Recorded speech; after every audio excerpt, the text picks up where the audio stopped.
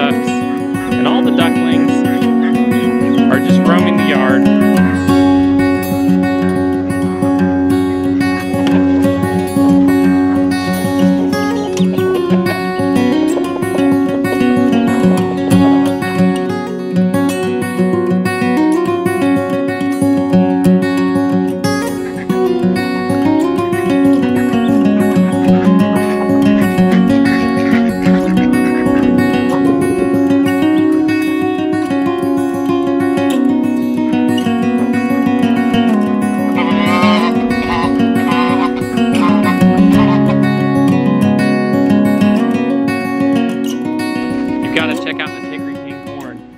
These stalks in here are incredibly tall. Look at this. The tallest ones are at least 10, maybe 11 feet tall. We planted this corn about 2 months ago. If you say 2 months is 60 days, and these are, let's see, 10 times 12, 120 inches tall. That means on average, this corn has grown 2 inches every single day. What an incredible rate of growth. There's a tiny watermelon. Have you ever seen a watermelon that small? And here's one that's a little bit bigger. Such a pretty color. It reminds me of rattlesnake skin. I sure hope we get some watermelon this year. I have never had watermelon fresh picked out of the garden, so that would be a real treat. Here's the black-eyed peas. And I want you to see this. The blooms and the black-eyed peas are incredibly beautiful.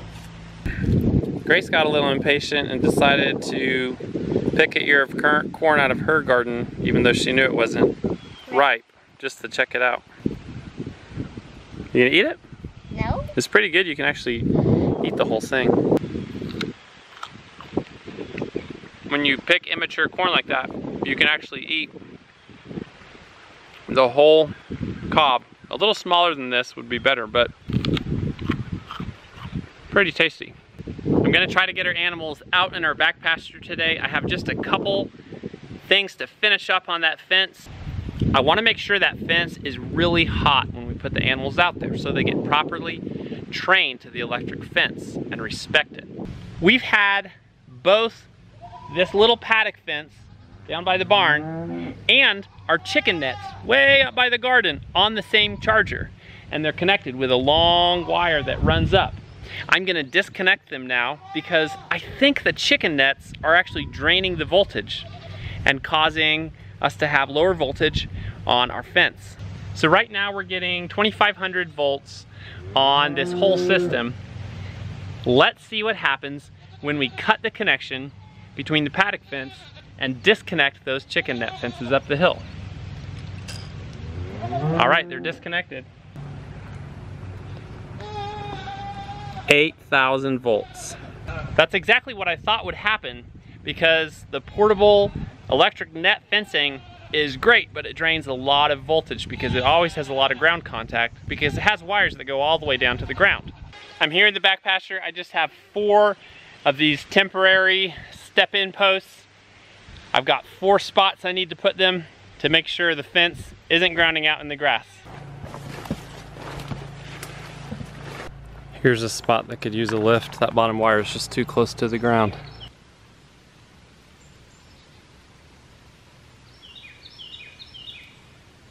And another spot could use a little spacing and a little bit of a lift.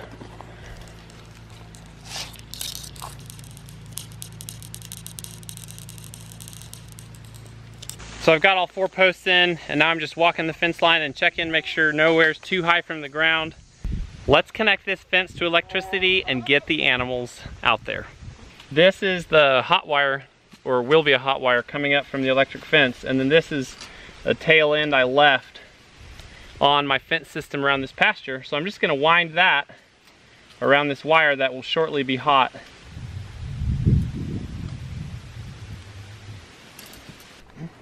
Fence on. I'm being swarmed by goats because I have just a little bit of feed. Come on in. Here comes Dolly.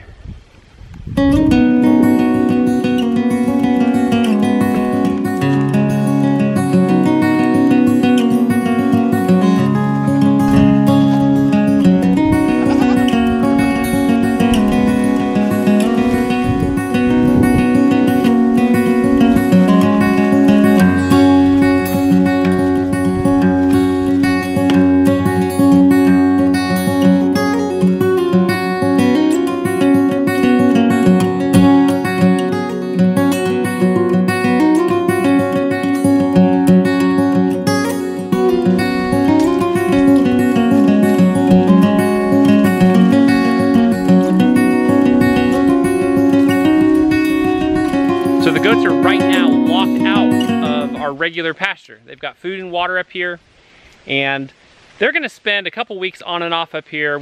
I think this is gonna be a really good thing. We're gonna be transforming this closer to a healthy pasture land instead of a brushy area, and also giving our pasture a break. And now the moment you've all been waiting for.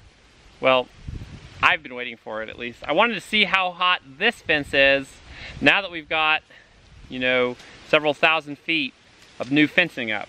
I've got 6,000 volts, so I'm very happy with that. And I do think that'll be a great voltage for these goats to learn this fence on. For water, I shoved a pipe into a little natural hole in the creek up here, piled up a few extra rocks and weighted the pipe down, and we've got running water for now. The overflow from this water tank runs straight back into the creek bed. We're coming right up on a year making YouTube videos and posting them on this channel.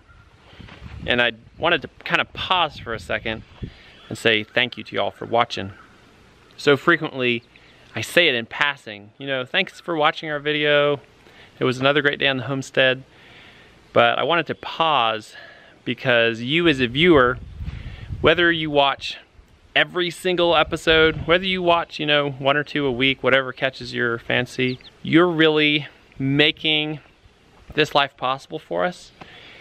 And you're doing that by watching our video, helping us earn just a little extra income from ad revenue. And that's been a great boost to our life out here. If you really love what we're doing out here, definitely consider sharing your favorite video on your Facebook page or wherever you are in social media, or just tell your friends about it, even better. And we also have a Patreon page. There's just a couple videos over there. Patreon is a way you can actually give someone who you see working really hard and creating really neat content or art. You can give them a small donation every month to support them for the hard work they're doing. Anyway, thank you all for watching. That was another great day on the homestead, and we'll see you tomorrow.